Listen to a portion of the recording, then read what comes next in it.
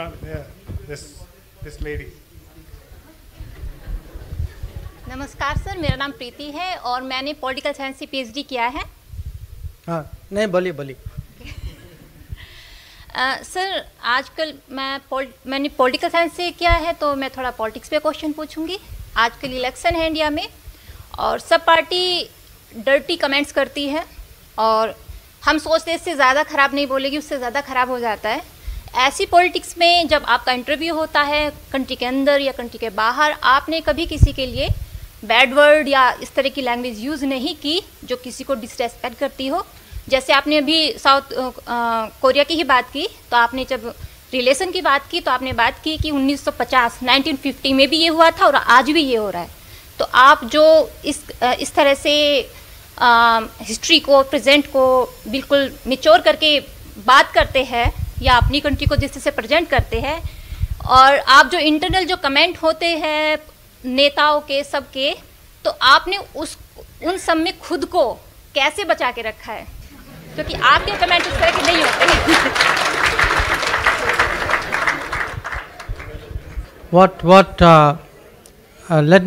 Let me start in a reverse order with your question and then club the two,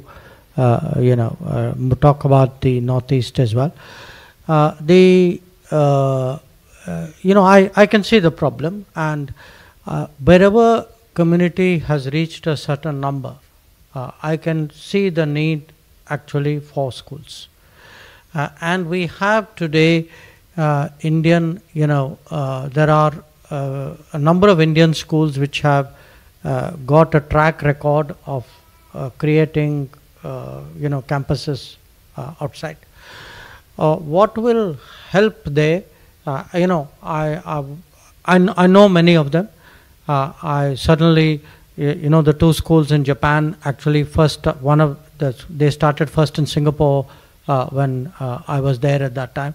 So I'll be happy to speak to them, but there are other chains as well, and some of them are very well known, schools. And what I will do is I will connect them up to ambassador. But I would also have a suggestion to the community. For anybody coming to establish a school, it's not easy, So to the extent that, a set of people from the community can help them, walk them through, give them a sense where to go, help them with, the actual facilities. In some cases, local governments have contributed to it. So there is that part of it also. But I totally appreciate, the need for that, because also, cost is one element, but the other is also, at least for some years, all of us would like our children to have some exposure to Indian schooling, because that is very important, even if they are continuing to live in Korea, it's part of their actually attachment to their motherland. So I take that on board. On the the question you asked about the Northeast, look, my own sense is the potential of the Northeast is now beginning to unfold, because what was happening was we used to talk about look east policy, act east policy, but we were not even looking east and acting east within our own country, And if you look at how difficult it was to travel, if you see the sort of the level of business, the attention given, the resources given, it was actually very disturbing.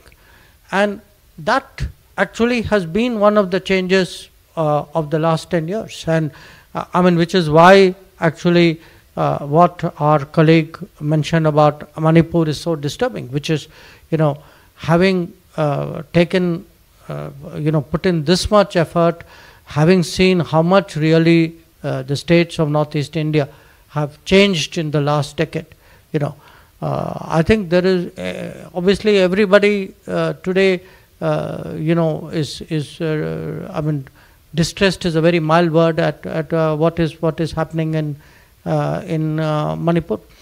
So I do feel that, you know, in many respects, Northeast itself can act as a bridge, but it has both a cultural side to it, but it also has a physical contiguity side to it. So today, our relations with Bangladesh, for example, have changed tremendously. Okay, so you see, railways, road, trains, waterways, goods are going to Bangladesh ports, electricity is being supplied. So it has given that whole area sort of, I would say, a kind of a boost. Now, we are also trying to see if in a similar way we can benefit from Bhutan, that by connecting Bhutan more closely. And, I was talking again about, I was briefing our Korean colleagues about some semiconductor decisions we made. So last week, Cabinet had approved three projects. One was a fab, which will come up in Dholera, but in Gujarat. But one is a fab which is coming up in Assam. Now, to me, to see a major production, that too high technology production project coming up in the Northeast is a big statement. It actually says that, this is something which we take very much to heart. So the problem which our colleague raised, in terms of how do you safeguard our borders. See, one of our issues has also been that we have had open borders with Myanmar. That in fact we have a system, we had a very unique system where you can travel 16 kilometers either way. It used to be much more before, without actually travel documents. So we have, unfortunately, after all these tragic events, we have decided now that to suspend that provision and actually to in a way, I would say, harden the border situation. It is unfortunate, in terms of how did this happen, how could government let it happen? Again, look, there is nobody, there cannot be anybody who would not regret what is happening there. I mean, what's happened there is truly tragic, and it is tragic because of the close intermingling of communities, which has then, led to created this degree of violence, which becomes very difficult, really, to head off. So I think the entire wishes of the country are very much with Manipur. I mean, people would like to see normalcy return. They would like to see law and order get back. They will, this is not any, this is not the India that, and certainly not the Northeast, which anybody is hoping for. On the carbon neutral, because I saved that last question, that question for the last, the political science question.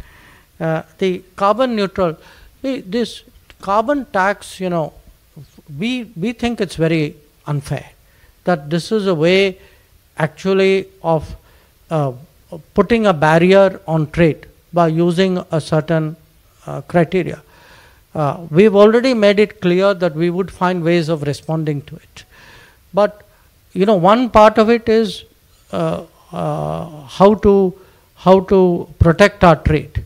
But there is the other part, which is that we also have to decarbonize in our own interest. So there are, a lot of efforts underway here. I think very much, one part of it is, of course, you can see that renewables have grown tremendously in India. But again, in India we have a range of issues. There are cities where pollution levels are very high.